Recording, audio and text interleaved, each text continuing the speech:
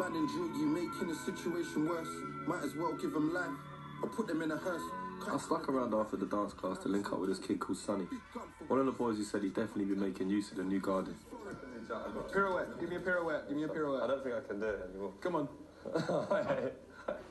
Hey, how's it go? So it goes forwards, like that, then down, and then And then, okay.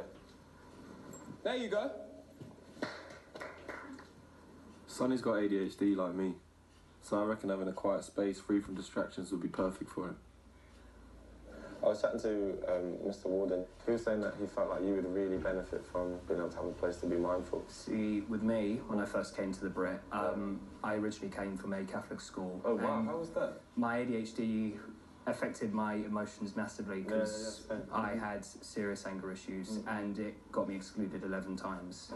It just got to a point where I had a massive freak out and just hit the wall, and they threatened to call the police. That's so, but what's so crazy about it is you're such a gentle guy. Do you know what I mean? Do you know I've got ADHD as well? Because I used to get really angry at schools, and everyone was like, oh, you know, he's just going to go to prison, or he's just going to sign on, he's not going to do anything else. And it's not true.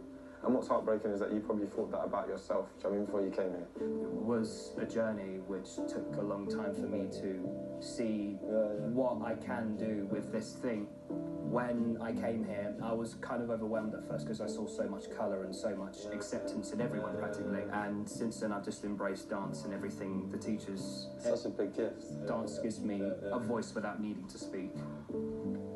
You're an incredible guy, man. Thank you. Mr. Warden was right. It's been a highlight of my week. Thank you so much. Bro, give me a hug, man.